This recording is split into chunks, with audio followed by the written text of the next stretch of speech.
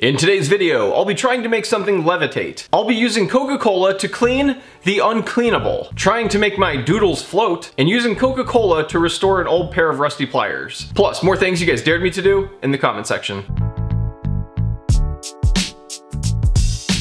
In the last video, I asked you guys what is one thing you hope doesn't happen in 2019. And your comments were incredibly insightful, and hopefully not foreshadowing what's actually gonna happen this year. But since you guys came up with so many comments, I thought I'd ask another question. What is something you will love forever? It could be anything from your favorite food to fail videos where people are shown face planting. Be creative with your answers and put whatever you can come up with in the comment section. I'll be picking 10 of my favorite to be featured in the next video. Now, let's get this thing going. All right, well, we're back for another episode of what exactly is that haircut supposed to be anyways? Where I just try to figure out if maybe doing that would help, but it doesn't. No, actually what we're gonna be doing here is testing out a life hack that I saw online, of all places. So according to the internet, if you take soda and fill a hot water heater and set it to boil, it will remove any lime scale that may be on your hot water heater. By the way, I don't know if that's what these things are called, I'm just guessing on that. Electric kettle.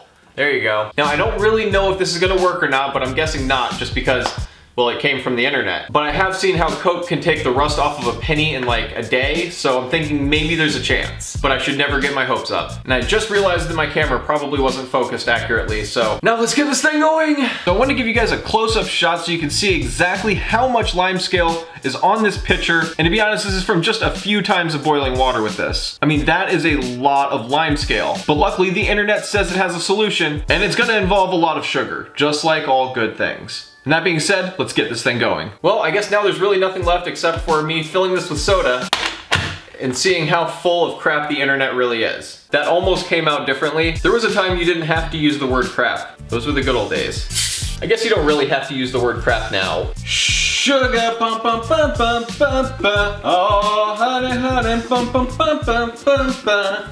You are my sugar girl. I shouldn't sing ever, huh? Now I am gonna fill this about to the max here, because I'm expecting maximum results.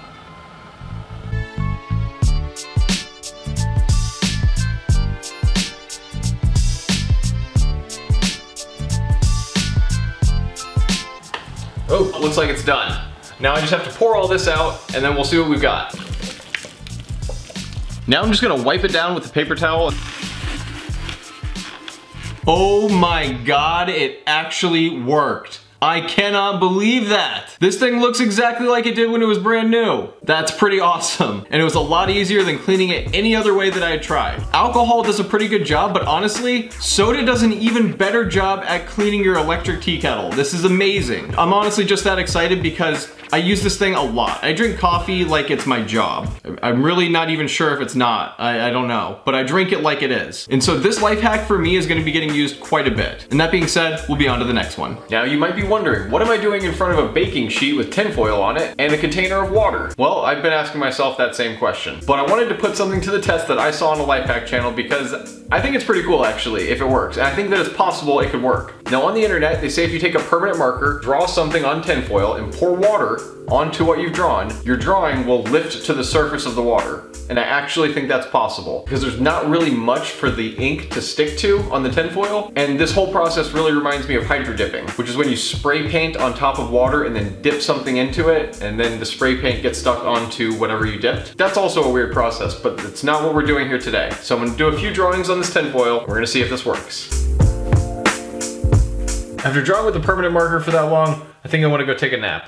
But before I do that, I'm gonna go ahead and see if any of these drawings float. So now, as you can see, I've drawn FMN, a Pete Davidson tattoo, and a play button. The play button was the biggest because I realized I should probably be making these drawings bigger just for video purposes, but we're gonna see if this works either way. And if this does work, we'll know because I'll be able to blow it around on the tinfoil using this straw. Let's cross our fingers and hope for the best.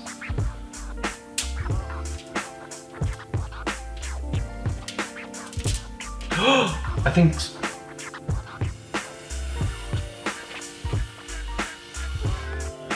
Wow, that did not work.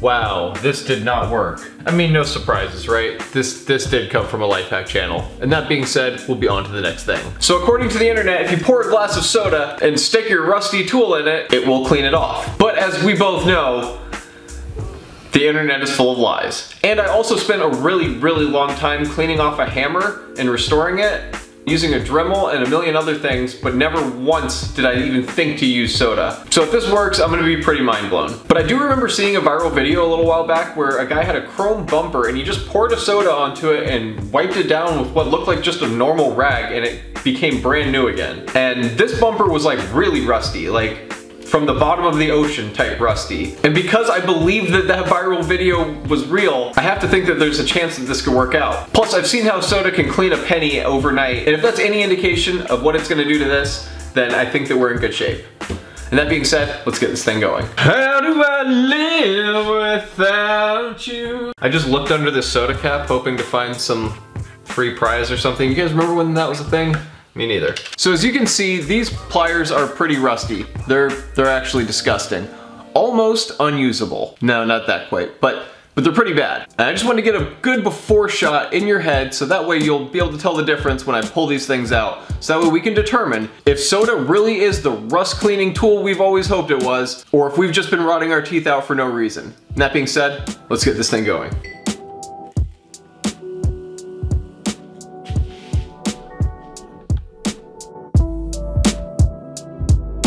Well, here we are, a day later now. These pliers have been soaking in soda for over 24 hours, and now we finally get to determine if soda will really remove the rust off of these or if that's just internet BS. All right, let's see what we've got here. I'm just gonna wipe off the soda and see what it looks like.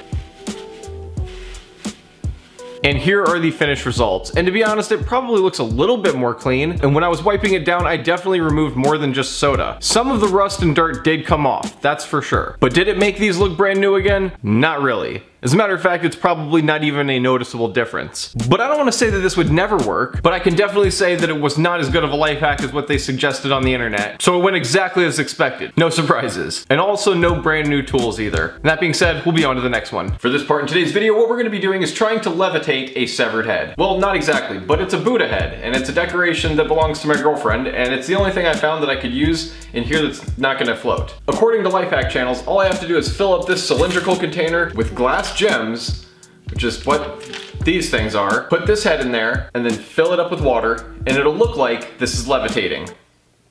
This isn't gonna work. I do think it's gonna become more transparent, and I can probably even do a fancy focus trick with my camera to make it look like it's levitating, but we're gonna be able to see this when it's underwater. It might be a little bit more transparent, but we're still gonna see it, and it's not gonna look like the head's levitating, but I'm gonna try to make it work anyways. And that being said, let's get this thing going. Now, I know there's probably a good chance that none of this is making sense to you yet, but that's okay. We're gonna figure this out together.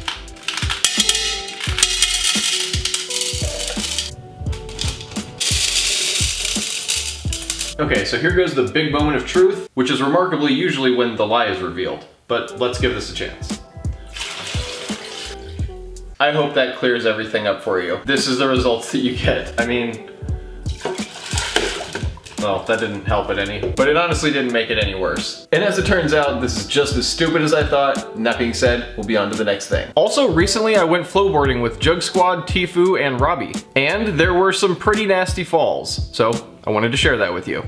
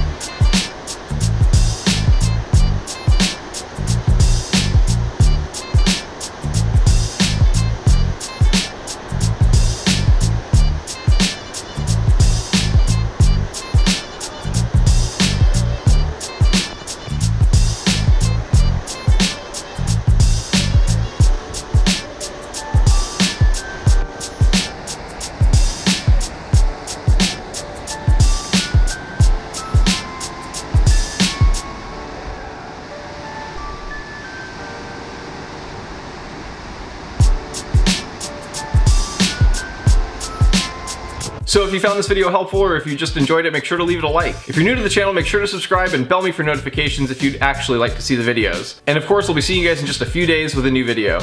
All right, thanks guys. Bye.